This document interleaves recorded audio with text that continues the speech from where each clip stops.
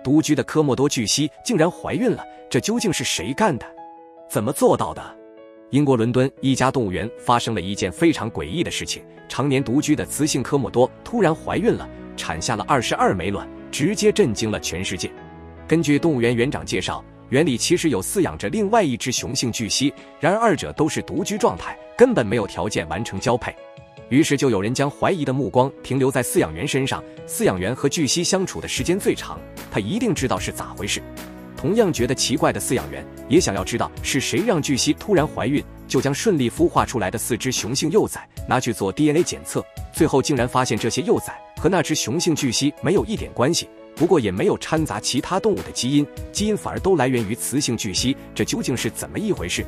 不知道大家听没听说过孤雌生殖？它指的是不需要雄性参与，雌性自身就能产下后代的生殖方式。这只雌性巨蜥由于长期生活在没有雌性的环境中，为了繁殖后代，它才会剑走偏锋，自产自销，给自己生了一窝老公。这听起来可能很炸裂，实际上在动物世界中还有不少动物也会这样，比如蟒蛇也会借助孤雌生殖来快速恢复严重折损的种群数量。能孤雌生殖的科莫多巨蜥实力有多强呢？它能不能打得过印度三哥？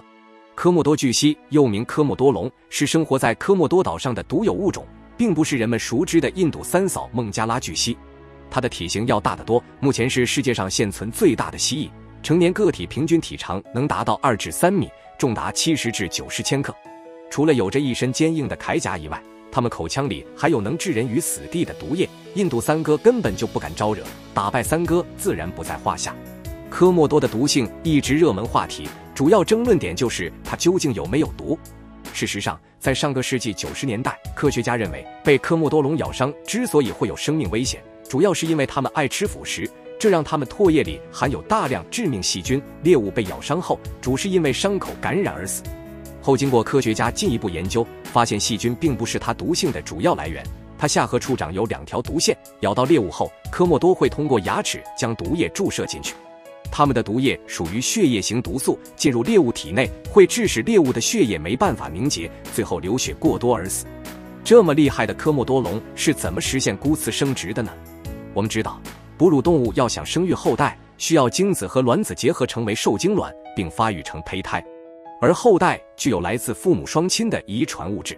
一般来说，正常雌性动物只有2条 X 染色体，而雄性则含有1条 X 1条 Y， 所以在孩子的性别是由雄性的配子决定性别的。